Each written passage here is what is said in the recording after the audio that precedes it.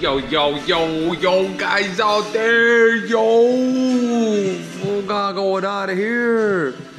Got the CRX K24.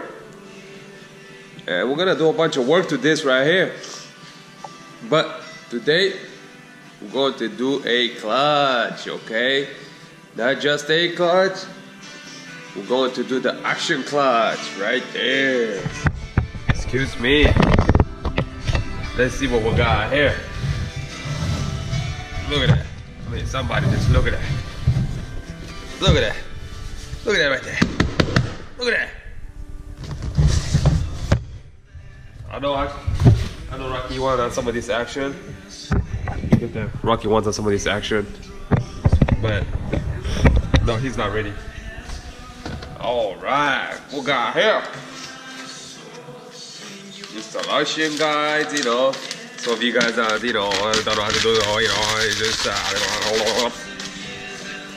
decal, you know, boom boom. Oh snap, look at that. Clean, clean, clean.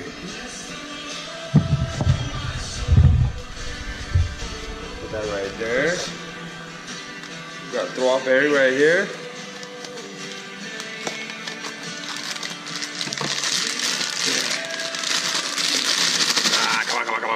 Get out.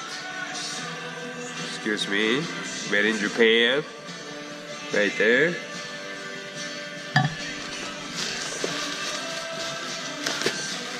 There we got the tool. We got the bearing.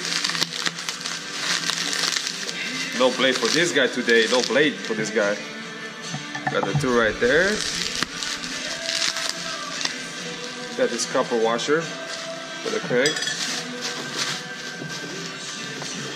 And we got a pressure plate. Woo, buddy. Yeah, buddy. What we got here? Action clutch. This is the Iron Man, okay? Iron Man action clutch. You guys out there want to go boost and make some power? I got the exact same clutch in my car right now. I'm making my 486 and 310 torque. This thing is a killer. So, hit me up. If you have any questions, I'll get you hooked up on one of these clutches. Stay tuned, I'm going to do install on this CRX.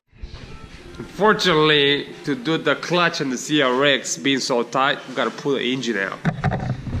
As you can tell right there.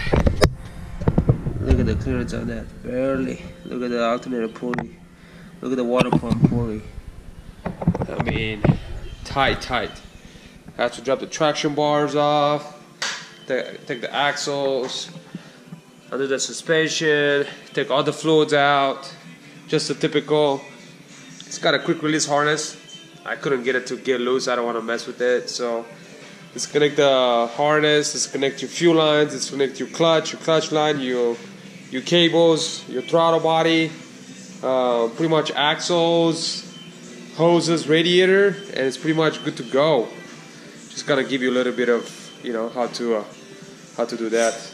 I don't have to show you step by step how to take that stuff off, but so now we're just gonna drop it down.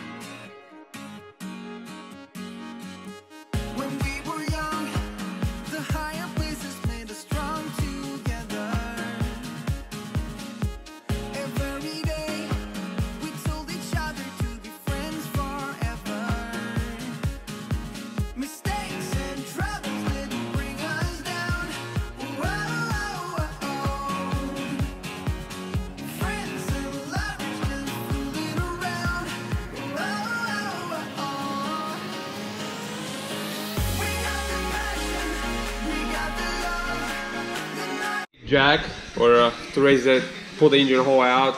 It would be nice to take the manifold and kind of slide the engine out, but I'm just gonna leave it there. See, kind of wrap something just in case it's gonna hit. Just very soft, and then just do it right there. Very easy. 2 bolts. I already had it loosened up before I dropped it down, so it's only 2 top bolts. Pull the tranny out, and there's your clutch. So now we're gonna install the new bad boy right there. Oh, there you have it. Boom, boom. Now we just gotta put it back together and get cracking on the turbo setup along with other stuff.